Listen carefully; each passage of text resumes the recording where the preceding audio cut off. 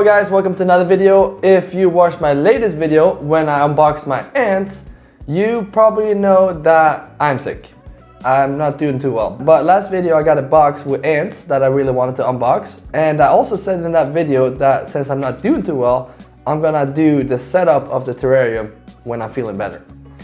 But knowing myself, I couldn't contain myself. So that's why I'm sitting here. It's literally like 10 minutes after last video.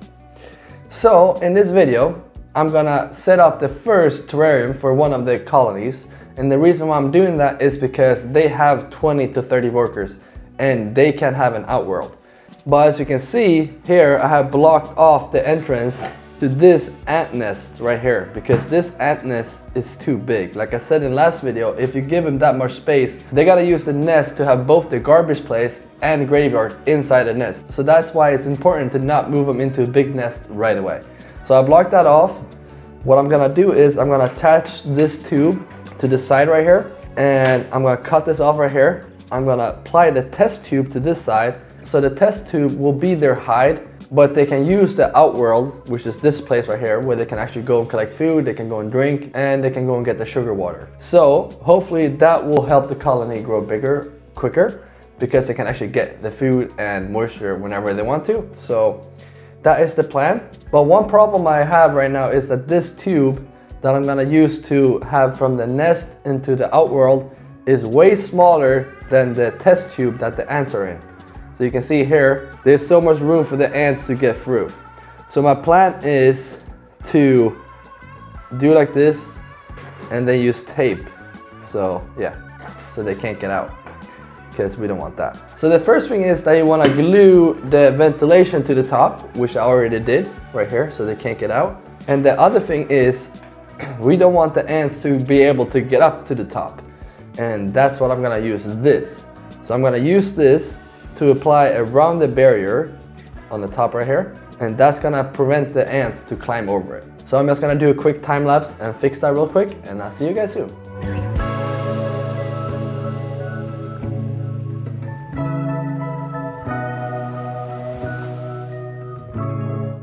Alright, so now it looks done. I think this has to dry before it actually starts to work, but it looks fine now. So while I wait, I'm gonna take this test tube and this thing right here, and I'm gonna attach it to the terrarium.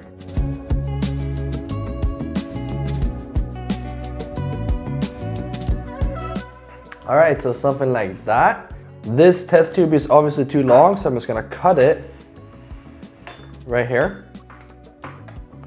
So what I'm gonna do now, I'm gonna take the test tube, put it here, and then just tape it.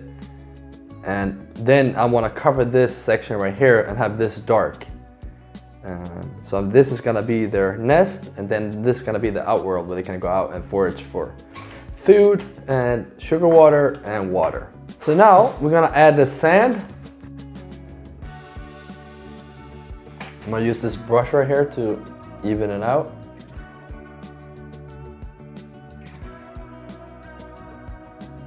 Then I'm gonna take some of this moss.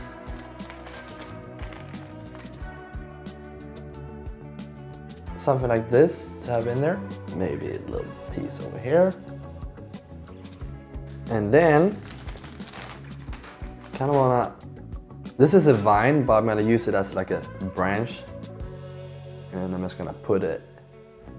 And now I prepared some sugar water, which is in this one, and some water. So I'm gonna use the water in this and sugar water in this.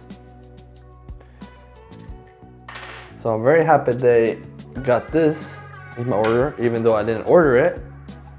Let's do like this, and I can fill it up. I'm gonna put the sugar water way over here, and then the water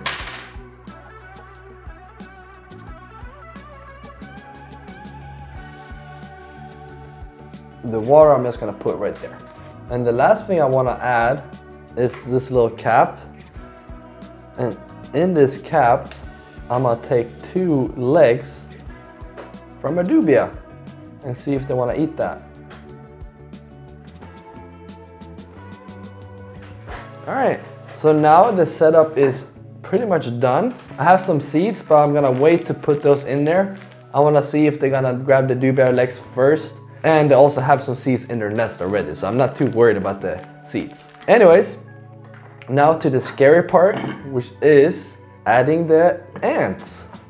Are you ready? Because I'm not. All right. So I did a test run with this tube and this cord and this tape, and it worked fine. Hopefully it will work fine now when it's the real test with the real ants. So I'm just gonna do like this.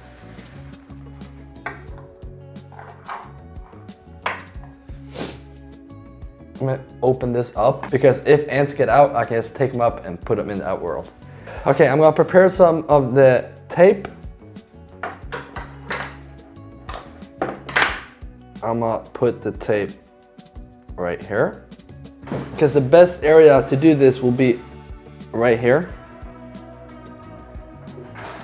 And I have this little thing to pull out the cotton. All right, you guys ready? You can see the ants are up here, which is not good.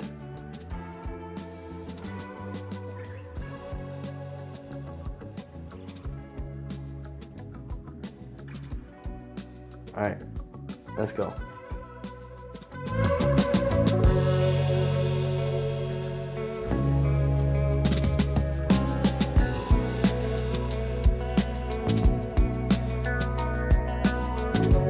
All right, I think that went pretty well. You can see the queen ant, she's right there. You can see all the workers, they got so defensive. They don't know what's going on right now, which is understandable. So what I'm gonna do now is I'm gonna cover this part right here. And whenever they wanna leave this section, they can just walk out to the outworld. All right, so now the plan is to cover the nest so it's nice and dark. And after that, I'm gonna show some footage of the ants exploring the outworld. So let's roll the footage right now.